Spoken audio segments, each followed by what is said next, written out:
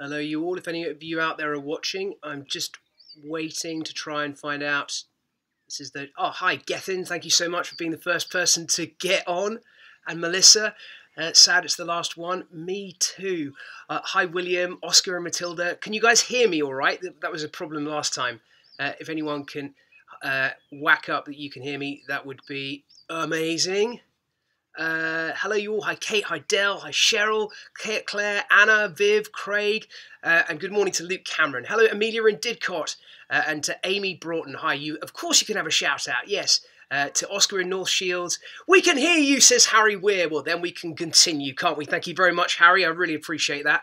It's always nice to know that the tech is working, particularly when you're utterly useless like I am. Hello you all. So yes, this is going to be my last live wildlife Q&A on a Wednesday morning for now. The reason for that is that I am starting to get some filming work back, and I know that the next couple of Wednesday mornings I'm just not going to be here. So the last thing I'd want to do would be for you guys to be tuning in and for me to be underwater or something. That really wouldn't work. But I'm still planning on doing some more things live on YouTube, particularly over the summer. I know that lots of you out there are looking for content. There might even be a bedtime story or two in there, so keep a lookout, and I'll do my best to keep doing some stuff. Aaron Meyer says, yes, I can hear you. Thank you very much, Aaron. That is absolutely brilliant. Amazing. Just double check. I've got stuff coming in from YouTube. Let me just double check and make sure that I've got things coming in on Facebook as well before I get properly underway. Yes, we are live on Facebook too. Sensational. Right, so George, who's in Somerset, says, I'm going to be 10 tomorrow. I'm going to be watching you. Please can I have a birthday shout out? Of course you can, George. Very happy birthday. Hello to Jacob from the Lake District. A happy birthday. He's going to be 7. And hello to his little sister, Layla, who's 4. Jacob's question is, how painful is it to be bitten by a bullet ant, and why is it so painful? It's pretty sore, I have to say. I did a ritual with a group called the Satere Maue in Brazil, and we were stung by hundreds and hundreds of bullet ants. And for a little while, there was nothing in my world apart from pain. I didn't know what was going on. So yeah, it was sore. That episode, along with many others, is going to be on my YouTube channel. In fact, it is up there already. Beth is desperately hoping for a shout-out on her birthday. She's found out her year group are in school for the week of her birthday. Oh, no, Beth! That's awful! Hi to Maliki, aged 8. And there once was a man called Stevie B who was the best on live TV. Well, thank you very much. That's a very nice little poem to start the day with. Benjamin on Twitter, happy 11th birthday for Friday. Finn O'Hagan from County Antrim is turning 6. And Ava, who's 8 in Liverpool, has been having nightmares about snakes since watching Deadly 60. I'm really sorry, Ava. Mum says, please can you tell her there's nothing to be afraid of so she can go back to sleeping in her own bed rather than Mum's. Well, Ava, aged 8, I promise you have nothing to be scared of from snakes, and particularly not in this country. You know, we only have the 3 kinds, and you'd be very, very lucky to see one. So no, you have nothing to be worried about. Okay, I have a little favour that I need you guys to help me out with, because for the last couple of weeks we've had a homing pigeon hanging around here on the boat. This is the homing pigeon flying away from my hands. Now this guy is incredibly friendly. He's if anything rather too friendly, because he's actually coming into the house and into the boat, and he's clearly a little bit lost. Either that, or he likes the hospitality, because we feed him quite a lot. But I have a ring number from his leg. It is NWHU, which means that he comes from the northwest. He's from somewhere near Wigan, we think. And his number is B1020. If anyone out there knows people that are into pigeons and can find, because I've written to all the guys you're supposed to write to, and no one's got back to me. But if you know who this poor lost pigeon is, help him find a home, and yeah, we'll hopefully find one. That is taking me on to my next subject, which is the owner of a skull that looks like this. So this is a British mammal. It is in the Insectivora. It has long, pointy teeth. Well, actually, they're not that long, but it has pointy teeth, which it uses for munching down bugs and slugs and snails and beetle larvae. Can you tell me what this is from? And if we get some correct answers, I may even introduce you to the owner of a skull like this. Okay, so Margaret Turner says, my son has his 10th birthday today. Can you wish him a happy birthday? Well, I would, Margaret, but you haven't given me his name. So I'll just say a big, generic happy birthday to any of you who've got a birthday this week. Tom and Kitty from Dublin want to know, do spiders hibernate and where do butterflies go in the winter? Well, some butterflies will hibernate. You know, if you in your shed find one in a drawer, it could well be one that is overwintering as an adult. And likewise with spiders. Also, although some of them will just perish come the end of the year when all of their resources run low. Caroline Bailey, when we've saved enough money, we want to go abroad for a wildlife adventure. Me too. But we can't decide where first, Kenya or Indonesia. Where would you recommend? From Eva 6 and Toby 4. P.S. Thank you for all your wildlife enthusiasm. We plan to take over from you when you retire. Who says I'm retiring? I mean, I know I'm pretty old, but seriously, I think I've got a fair few good years left. My first love as a nation. I learned how to speak Indonesian, and I lived there for many years, and it's astounding. Komodo is still one of my favourite places in the whole world to go looking for wildlife. So yeah, go there. Right, okay, so we've got lots of amazing photos have been sent in by you guys. And I'm going to start with this one here. This has been sent in by Caitlin, who's 6, and saw it on a nature walk this afternoon in a hedgerow by farmland in Northamptonshire. Well, this is a scorpion fly. The male scorpion flies have a tail, an abdomen, which curls up behind them, very much like a scorpion would do. They don't have a sting, it's actually part of their sexual organs. So that is a scorpion fly. I think it's probably a female because you can't see that big curved tail, but I can't be 100% sure. And then we have a lovely video came in from Morag, and it's from Harris, who asks, Stevie B, what is this insect, please? And well, what this is it's actually a larva from a moth. You ask, could it be from an elephant hawk moth? Well, I think it's a little bit small for that. You know, it's probably 2.5 centimeters, and an elephant hawk moth is more like 5.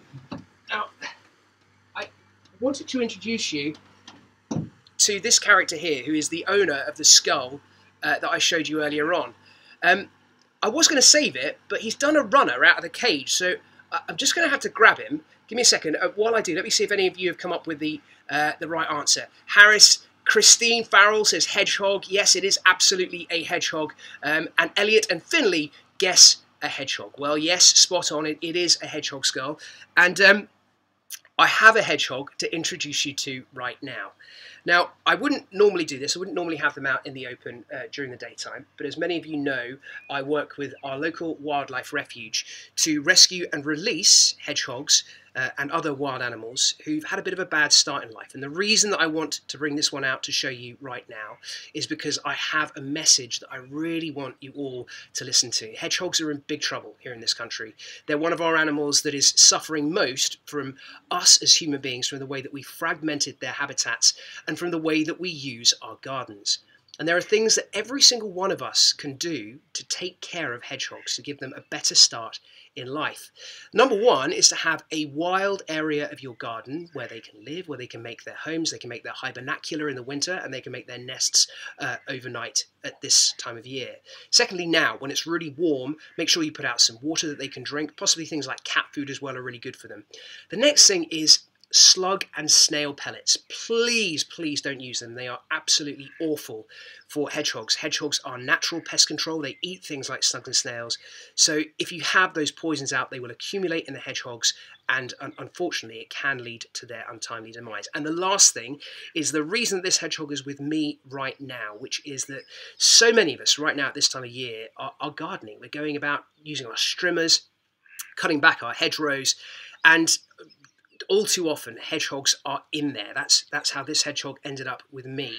Thankfully now it is making a really good recovery, and as soon as it gets a little bit less warm, he will be properly released. But what we can do is try and keep a portion of our garden where we don't do all of that strimming and mowing. And, you know, if you can bear to hold off on doing the most dramatic changes to your garden for a little while longer, until the last of the nesting birds have managed to fledge, until things like hedgehogs are out and about and out of our gardens, and check before you trim an area. Just check through it and make sure there's nothing lurking inside, because not just hedgehogs, but things like our amphibians and our reptiles are suffering terribly at the hands of our over-assertiveness when it comes to gardening. So please, please take it easy, check for wild animals, and just think about trying to make your garden the best possible space that it can be for wildlife. So as I said, I work in conjunction with a wonderful charity called the Save Me Trust, with awesome Anne and Brian May, and we will be releasing our hedgehogs. We have 4 of them right now, as soon as the weather just calms down a little bit. Right now it's so hot that they would just dehydrate if they were released right now. Helen Barker says, Komodo's my favourite place too. To everyone at Westfield Year 5, hello you all. Daniel, age 12, is the answer a hedgehog? Yes, it absolutely is. They saw a kestrel on a walk. How fast can they dive in a hunt? Well, we actually, I was working with a kestrel just a few weeks ago, and with a GPS tag on it, it was diving at as much as 80 miles an hour. Obviously, that's nothing compared to a peregrine, but it just doesn't need to be as fast because it's catching its prey on the ground, primarily things like voles, and so it had and mum and dad have twice had the treat of seeing hedgehogs ambling around the garden. Should he be out before dark? Well, this time of year we have so much daylight. The longest day of the year was just a few days ago, that inevitably hogs are going to have to come out within daylight hours to forage. If they're out right slap bang in the middle of the day and they're moving erratically, and particularly if they've got lots of flies evident around them and they don't look well, perhaps unlike that one there, which has been really well fed now and is starting to form into a ball-like shape, if they're much, much thinner and longer and more slender, those are all bad signs, and you should think about contacting your local wildlife refuge. Okay, we have another photo that's come in from Frank Gladden. And he says, we had this in our kitchen in Sale, and what is it? Well, this is the exact same kind of wasp, which is just amazing. Yes, so these are parasitic wasps. There are several thousand species of these here in the UK. Nothing to be worried about, though. It is absolutely not going to sting you. It's just a really rather cool thing to see, particularly if it's in your kitchen. How awesome is that?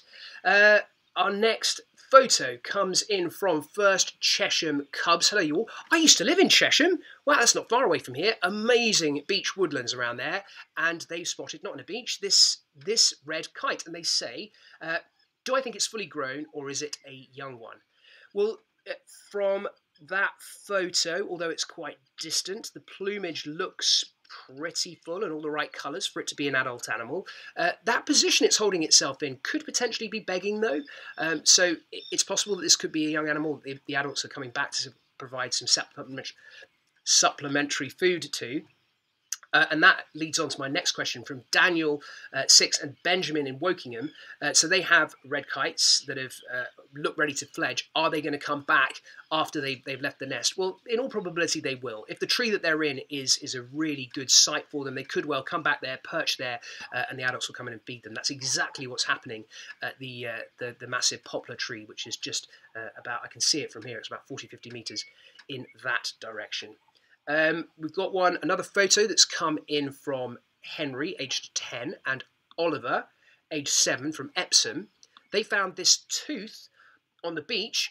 Can they tell us which animal it came from? Well, first of all, I have to say, amazing photo, and that is the perfect way of taking a photo if you're going to send it in for identification, with something like that alongside it, like that coin, which we all instantly know how big it is. It's the perfect way of figuring out how big something is, getting a sense of scale. I have to say, though, I don't think that's a tooth. Looking at that looks to me like the pedipalp, the part of the pedipalp, part of the claw of a crab, possibly something like a common shore crab. It doesn't look like a tooth to me. If it has very fine, super fine serrations running down that trailing edge there to the left of the shot, then it's definitely from a crab claw. Charlie Harris, aged 11, has sent in this photo, and he says, we found these bird feathers in the garden from a small bird. Can you tell us which bird, please? Well, Charlie, it looks like a goldfinch feather to me, I would say. The bright